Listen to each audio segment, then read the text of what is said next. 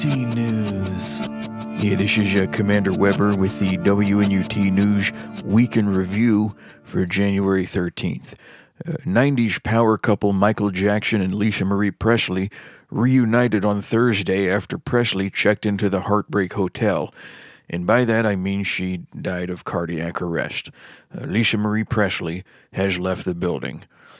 In business news, Vince McMahon returned to the board of WWE this past week in a series of power moves that saw two board members resign, as well as his daughter Stephanie McMahon from her position as co-CEO there.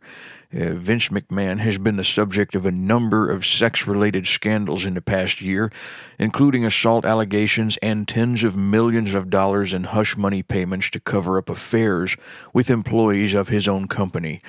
He returned to WWE the same way he allegedly likes to make love, without consent. In the world of music, guitarist Jeff Beck died on Tuesday at the age of 78. Jeff Beck is not to be confused with experimental alternative musician Beck, who recorded the hit song Loser in 1994, which stated, quote, "I'm a loser, baby, so why don't you kill me," unquote. In response, bacterial meningitis tried to do just that, but got the wrong motherfucker. And finally, the Best of WJAZ Part 2 is streaming as of noon today on YouTube. This presents WJAZ episodes 4 through 6 in a 98-minute mega cut. This release includes my hip-hop debut on WJAZ's remake of the G-Funk classic Nothing But a G Thing, in which I show mark-ass SoundCloud rappers how this hip-hop game is played.